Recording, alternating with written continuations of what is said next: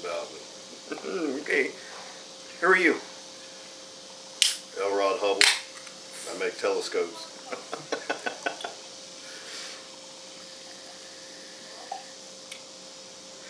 Alright, so we got the, I guess I should have told you before I opened this up, huh? We got the Cave Dweller from Black Mesa, out of Oklahoma City. This is their hoppy red ale. Loud ass fuckers. It even does have a little bit of redness to it. Yeah. Oh, it's got a nice smell to it too. It's kind of light, kind of. I hope that don't make the cut. Okay, I'm gonna cut that out.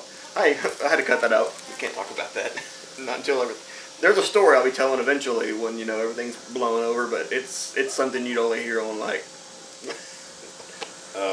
Barbie, Ken doll type stuff, you know, craziness, crazy time. But alright, so I'm getting a little bit of a dry bitterness. You're getting a typical red ale kind of a smell, a little bit of hoppiness, a little dusty.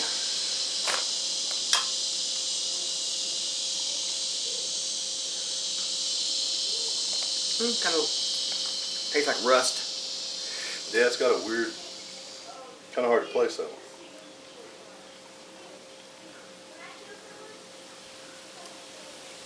Whatever that taste is, it's strong.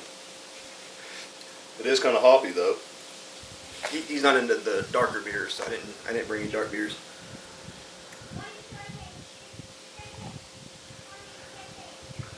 Real easy drink. Oh yeah. Did you get a little citrus from that too?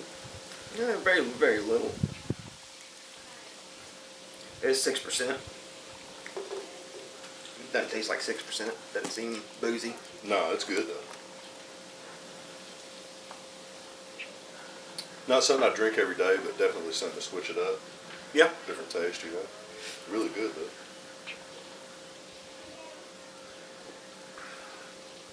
It's a little weaker than any, you know, typical red ale I've ever had.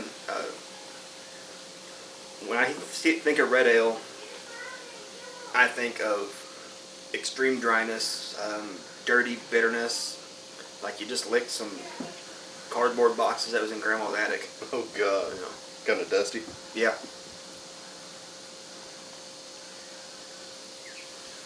It's the first red ale I've had. It's a good intermediate, good starting point. Yeah, I've never had that taste before. What makes it red? Is it rye? Maybe so. Couldn't tell you. It is unique though.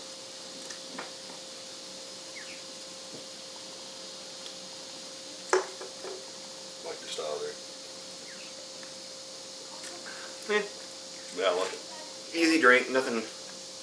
I wouldn't go out of my way to get it, but if you're wanting to get into, you know, red ales, this would be okay. I mean, the dryness is starting to kick in just a hair. It's not quite licking the dirty box. It's like licking a dirty ass, possibly. But I'm just kidding.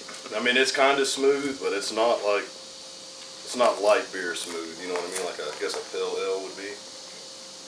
Or Pilsner or something. Yeah. I mean, it's got a little bit of something to it there.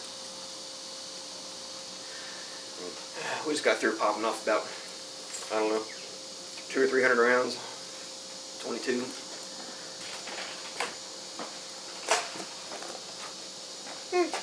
Video. Shooting a video, man.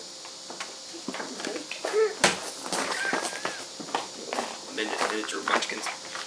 This is our retort to all the Taliban videos. We're not going to behead anybody. You know, no goat or nothing. It's not going to get weird. Just fuck a goat. But then it's really going to be jihad. Yeah, so there'll be bomb vests everywhere. They bang off make the goats we kill. I don't know. I wonder if she might like to try this. I don't know if she's ever had a red ale. Oh, yes. Okay. Have you had better? Oh yeah, I've had. This is like I said, starting to intermediate on the flavor, and it's got the notes there, but they're like a ball tickle. That's about all they are. So I mean, they're not a full-on reach around or nothing like that. So. Ooh man, now kind of. Even afterwards, you start getting like what that is, just even what I taste there. It's kind of. I'll spin around. Okay, I'm gonna. 1 to 10. Okay. I'm gonna say 7. For me, I gave it a 4. Just because I'm not really used to this type of beer, but just on my taste preference, wouldn't be the first beer I'd order. But not that I'd be afraid to drink one somewhere throughout the night, you know what I mean? But yeah. It just wouldn't be my go-to for beer. But it's good. Yeah. I will say now, before I ever had my last and first Black Mesa beer was their Los Norihandos or whatever. I don't know, it was a coffee stout.